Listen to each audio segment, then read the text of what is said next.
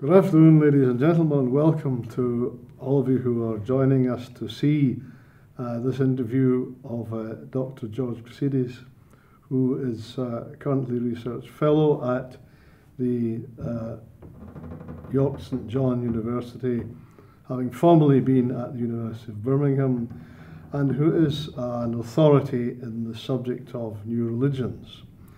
Just a brief word about him and about myself, because we have certain characteristics in common. Both of us were born in what was once the second city of the British Empire. We followed parallel careers at the University of Glasgow in honours philosophy and in systematic theology. Although in other directions we parted company, I became interested in traditional Japanese religion, particularly Shinto, and George, of course, has moved into the field of new religions. And this morning he gave us a very illuminating presentation on that subject. And I'd like to welcome you, George, this afternoon and ask if you would like to say a little bit. There were two things that came across from what people said to me.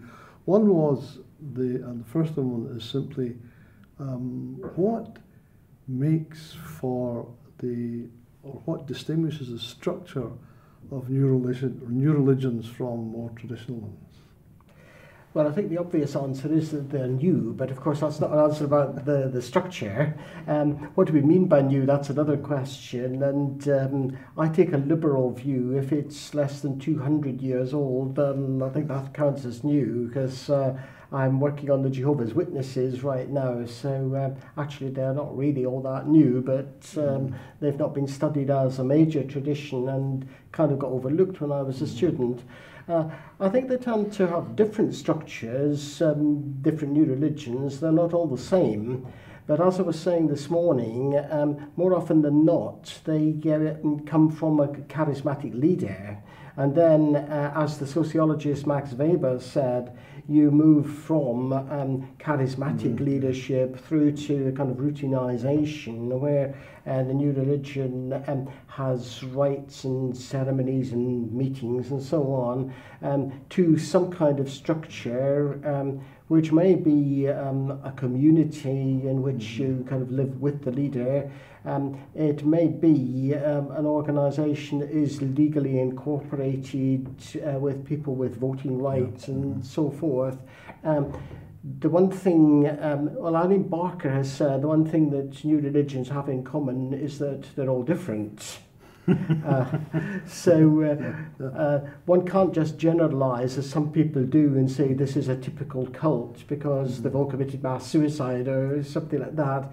They are all different, and part of our task is to point to what these differences are and to try and trace the strands of the different new religious traditions. In the course of your discussion this morning, two thoughts crossed my mind. And this relates to the second question, really, as namely groups that are, in a sense, different in the US, particularly like the Amish in Pennsylvania. I have wondered whether these can be looked upon simply as a group of people who are, as it were, have given up on time in history, or whether there is some sense of cultic as well in them. Difficult one. I've visited an Amish community once, but I've never engaged with them to any great extent. I think, like the Jehovah's Witnesses, they're trying to get back to an ancient form of Christianity, but they're doing it in a different way, because what they're doing is to say, well, we're rejecting all the features of modern technology, we're going back to simple living. The Jehovah's Witnesses take a slightly different view about that. They're prepared to move with the times in terms of technology. In fact, they've got quite the latest technology if you look at what's on their website. But they take the view that time does move on, but so long as it's not prohibited in the Bible, which is their touchstone, then it's permissible to move with the times. But the Amish are, well, they're cultic in the sense that they're a community with a particular ethos and have got their own way of life, and they tend to be a close community in terms of their living. Mm-hmm. Although when I was out there back in 1999, it was obvious they were moving with the times a bit too, because they were seeing that it wasn't so easy just to live on their own territory, on their own terms, and they actually needed to create a bit of wealth to keep themselves going. And a lot of them were into selling ice creams. That seemed to be what interested them. And, like fries making chocolate. Yeah. But yeah, they were kind of interacting with the tourists that were coming to that degree. So sometimes you can't close yourself off forever. From the sublime to the somewhat more strange and bizarre, crossed my mind also that within the field of the cultic, there of course was the famous incident in Guyana when the People's Temple were instructed by their leader to commit mass suicide. Yeah. And I'm well aware that there may be other factors involved, but I'd be interested to hear your read on that situation in relation to what you're saying about, people being part of a cult. Yeah. Well, when people say it was part of a cult, I think a number of things have to be borne in mind. One is that Jim Jones was ordained as a mainstream minister in the Disciples of Christ. So what was distinctive about him was that he actually took this group to Guyana, and they started that community from scratch in the middle of the jungle, which I think was an amazing achievement. I'm not saying what Jim Jones did was okay, but I think credit where it's due. People don't follow a leader if he's just offering mass suicide. I mean, that would be daft. And people that follow religions like the People's Temple, by and large, aren't daft. I think the thing about Jim Jones was that he offered a very high aspirational ideal, which is, I think, something I omitted to say this morning. Very often that is what a new religious leader will do. He won't just say, well, we'll have an organisation that sings a few hymns on a Sunday and has a jumble sale now and again. They actually go beyond in terms of the amount of commitment they want. Yeah. So what Jim Jones wanted was a community that was free of racial discrimination and prejudice, drawing on people from various ethnic groups to have them live together. And essentially because of the opposition he was experiencing, largely by a number of people that were racist, to be honest. He moved them out. He thought, well, if I can't establish that community in the United States, we're going to move elsewhere. There were other factors involved. Jim Jones was obsessed with the idea of there being a nuclear holocaust, and he researched a number of places that were safe havens, as he called them. And Guyana was one of these. So it served a double purpose. It was going to escape the great conflagration that he thought was coming, but it also was a place where he could establish his community, hopefully free from prejudice and opposition. But that didn't happen. The anti-cult people went on campaigning, and the Senator Ryan came out to see what was happening, and that really put a match to everything. And there was the big shootout at the airport. Well, it wasn't that big. The four of them went out to shoot the senator, and then Jones obviously knew that more people were going to move in, and that was the cue for the suicide.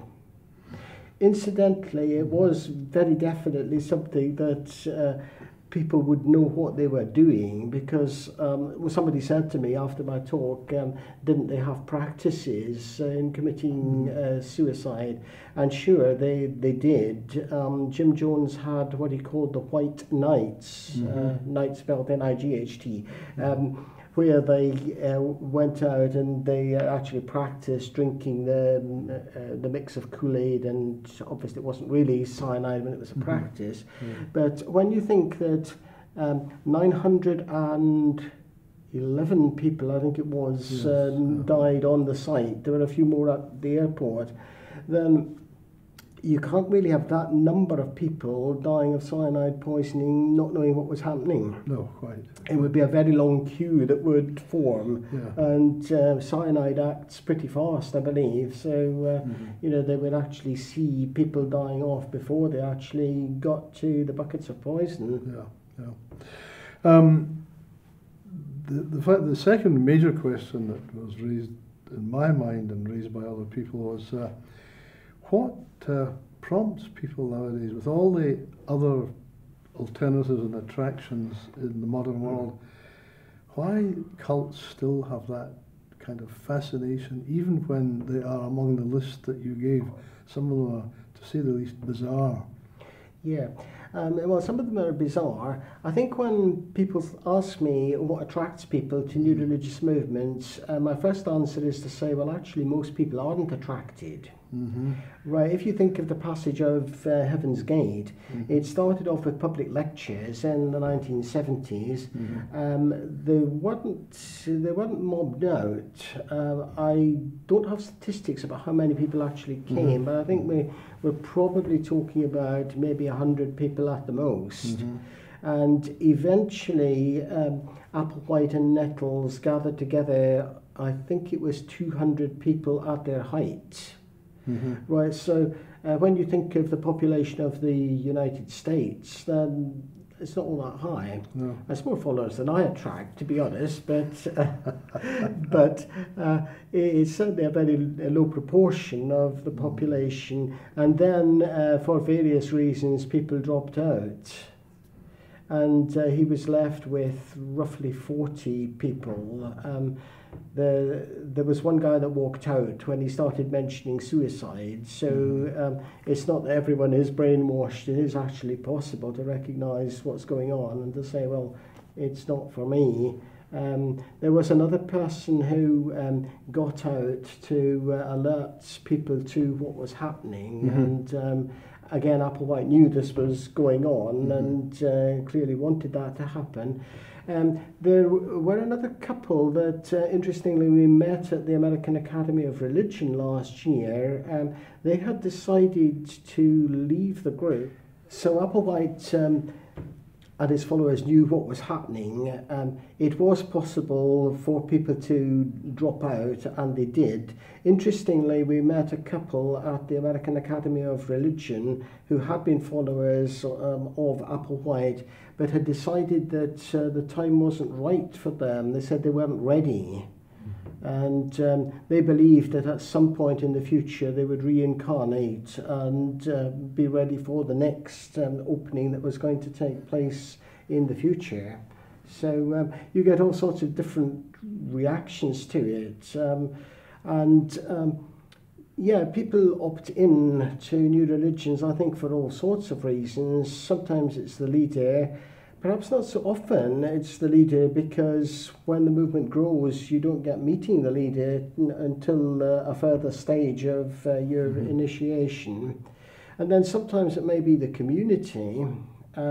As I said at the end of my talk, I think there may be reasons that keep people in, like the idea of, the idea of changing the world is one that people often cite, but there is also the idea that your earthly cares are taken away from you. You're looked after, your meals are made for you, unless you're one of the people that makes the meals.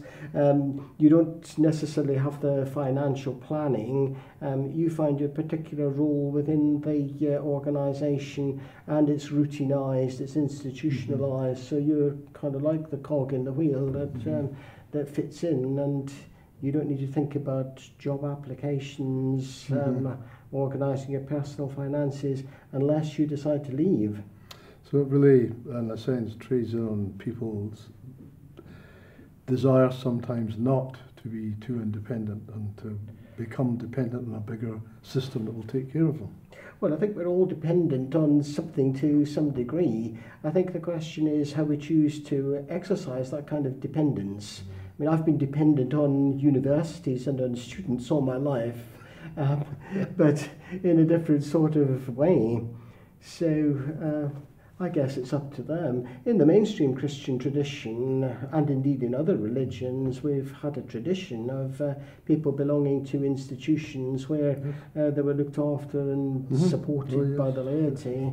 So there's nothing necessarily new in that regard.